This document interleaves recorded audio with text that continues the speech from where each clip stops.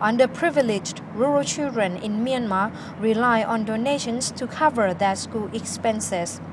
Often the money is insufficient and the schools are urged to start businesses or turn to companies to be able to continue providing education and a better future for these needy kids. As part of the Skills for Social Entrepreneurs initiative operated by the British Council and its partners, social organizers from Vietnam, Indonesia, and the Philippines recently made a site tour to 3 Buddhist schools in rural areas of Yangon: Wanawati Monastic Schools, or WMS, Sitsitor Schools, or SSTS, and Zabu Ok Chong Schools, or ZOSS. The schools provide free education to around 1,200 students at primary and lower secondary education levels, including several novice monks and nuns. WMS principals said they most rely on individual donors, as their budget simply does not cover all expenses. When money runs out, students no longer receive a free lunch.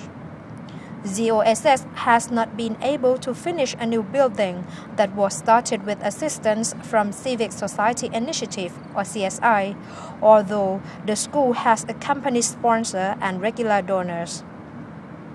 SSTS is the only school to have launched small businesses, but its principals said they do not bring in enough income. The school produced arm balls for sale in Mandalay, a battery recharging service, and makes its own charcoal bricks for cooking. Meanwhile, ZOSS grows bananas and mangoes and is planning to sell the fruit. After the visit, the group presented recommendations to social agencies and NGOs during a workshop at the British Council in Myanmar. The group recommended schools with the capability to make uniforms for their novice monks and nuns sell these to other monastic and nunnery schools. It suggested CSI seek people with business expertise to help the schools, as well as find markets for their uniforms and other products.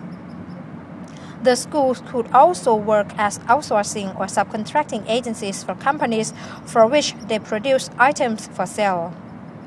They were urged to conduct more fundraising activities, seek in-kind donations from companies, and propose interesting corporate social responsibility projects. The group recommended schools with the capability to make uniforms for their novice monks and nuns sell these to other monastery and nunnery schools. It suggested CSI seek people with business expertise to help the schools, as well as find markets for their uniforms and other products. The schools could also work as outsourcing or subcontracting agencies for companies for which they produce items for sale. They were urged to conduct more fundraising activities, seek in-kind donations from companies, and propose interesting corporate social responsibility projects. The country here at the moment is on the cusp, is a moment of great change and development and a huge opportunity. So people everywhere will be looking creatively to take advantage of that moment. It's important that that moment is a moment where people invest and work ethically with consideration for the rights of communities and the benefits that can accrue to a huge diversity of people here. So I think the future for it is great. There is a very, very active, powerful civil society here in Myanmar. The British Council has been working with these people for a very long time. So I'm convinced that harnessing the power of that active and creative civil society around social enterprise should ensure a really good future for that kind of movement here in Myanmar. Asian Europe, I would say the most interesting finding is that in Europe they work more readily at the regional level. There are policies or programs that help encourage social entrepreneurship.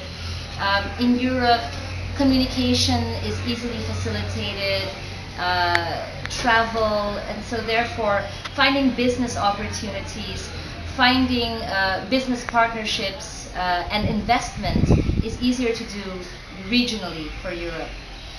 In Asia, however, this cooperation on social entrepreneurship is starting. It's been going on for a few years now, which is why the Asia-Europe Foundation is trying to help support this exchange between Asia and Europe to help Asian social enterprises network, build capacities by pooling resources within the region, and for us, most importantly, to bring this inter-regional dialogue, inter-regional exchange for business opportunities, for cooperation, capacity, and for learning how to develop policies that will encourage and promote social enterprises.